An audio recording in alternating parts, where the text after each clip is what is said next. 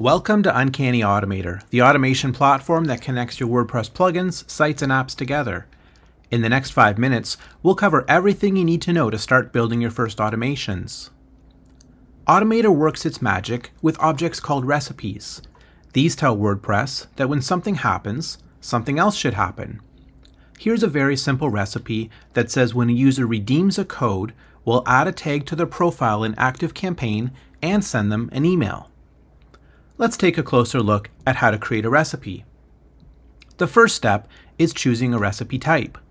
Logged in recipes are triggered by users that are signed in and with a WordPress account, so typically there's user data involved. Recipes for everyone can be triggered by visitors as well as WordPress users. A good example here would be a form submission.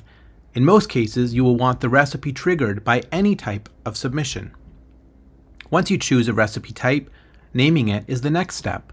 Choose something that accurately summarizes the recipe. Next are triggers, which tell Automator when a recipe should run.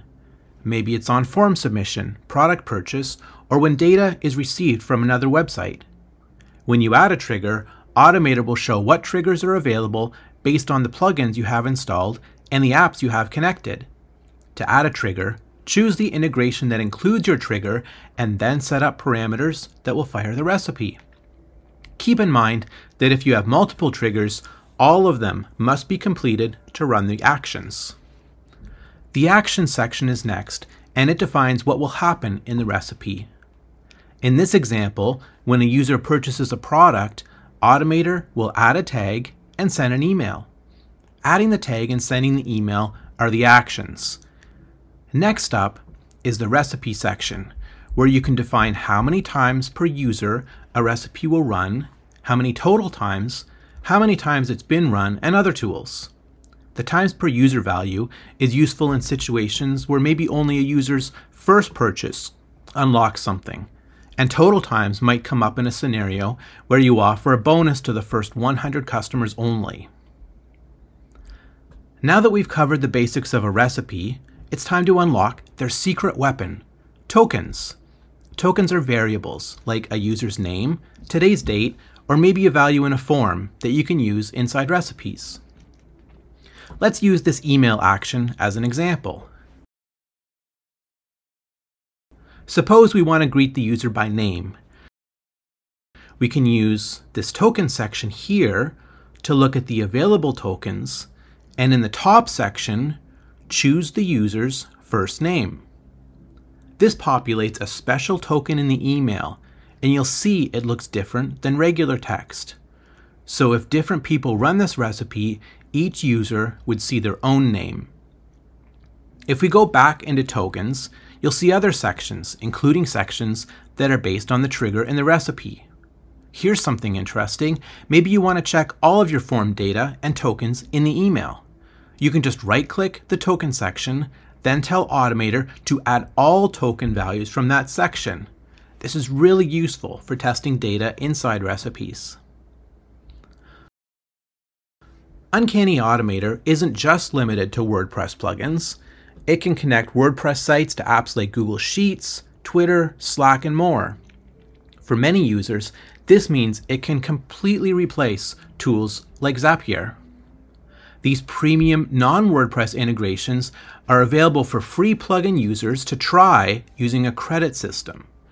If you create a free optional account, you can run actions to connect to the services up to 1,000 times. After that, you can upgrade to a pro account to get unlimited use of API-based integrations. Everything we've covered so far is available to everyone using our free plugin version. The Pro version of Automator, besides adding hundreds of extra triggers and actions for WordPress plugins, as well as unlimited credits, also adds extra features. Let's take a look at a recipe again, but this time maybe we want to send the email 5 minutes after the triggers are completed. With Proactive, you'll see a new button to delay or schedule actions, which we'll click now. This is how you can schedule actions to run later. Beyond dripped email campaigns, this could be used for something like sending a coupon the day after a purchase, or resetting someone's course progress a year after they buy it. Another really useful feature is support for conditional actions. This allows you to run actions on some users only, even if the triggers are met. Maybe the tag should only be added if the user's email address ends in uncannyOwl.com.